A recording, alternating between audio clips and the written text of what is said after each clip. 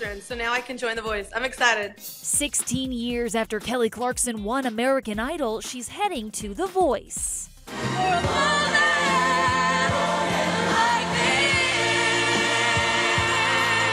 Kelly will join fellow coaches Adam Levine and Blake Shelton for season 14, airing spring 2018.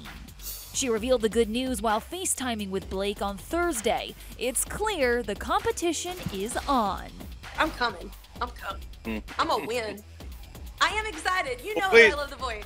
I can't wait to turn If you in the could chair. if you can just make it through a year without getting pregnant, that would be great for all of us. Shut your face.